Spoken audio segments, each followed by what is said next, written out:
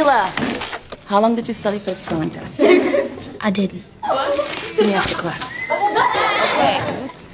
You know, you can be one of my very best students, but you don't turn in half your homework. Sometimes you don't even show up for class. What's going on? No. Have you heard of next week's spelling bee? No. Well, I think you should sign up for it. I would like to welcome you all to Crenshaw's first school-wide spelling bee. We drew numbers to see who'd go first. It's Chucky Johnson from the 8th grade. Hey, Chucky, baby. Now, we're going to start things off with grovel. Gravel? Like Little Rock? No, grovel, like get down on your knees and grovel. Get down on my knee. What? Just spell the word. G-R-A-V-L. No, Chucky, you spelled gravel. Sorry, Chucky. Who cares? Next up, Akila Anderson. Akila, your word is doubt.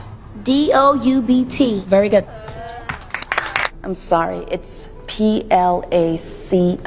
Okay, Akila, if you get this word, you'll be the winner. Fanciful. F-A-N-C-I-F-U. That is correct, and you have won Crenshaw's inaugural spelling bee. Excuse me. Spell prestidigitation. I'm sorry, sir, but this girl is only 11 and she's already won. Miss Welch, what is this?